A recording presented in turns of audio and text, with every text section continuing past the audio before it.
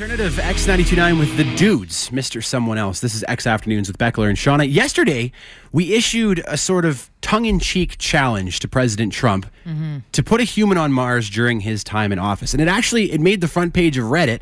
We got a ton of response, but the same concern kept coming up.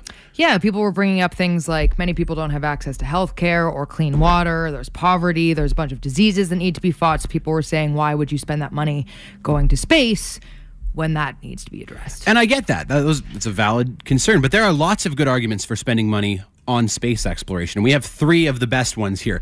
The first, NASA's return on investment is seriously impressive.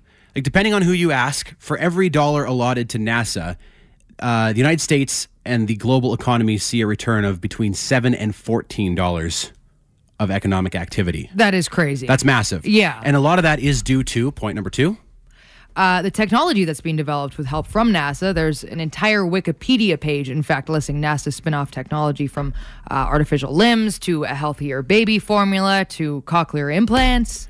And if you consider like GPS, all the satellites we have that monitor weather and climate, would we have any of that without spending on NASA? Nuh-uh. And the third one, the long-term benefits of space exploration. One, it's inspiring. It inspires young people to pursue careers in science and technology. Right. And the other thing is, like, for our survival, for the survival of the human species, eventually we are going to have to leave Earth. If we were hit by an asteroid or suffered like a total nuclear war, that could wipe out all of us and everything we've ever accomplished. So we kind of need that like backup of humanity elsewhere in space.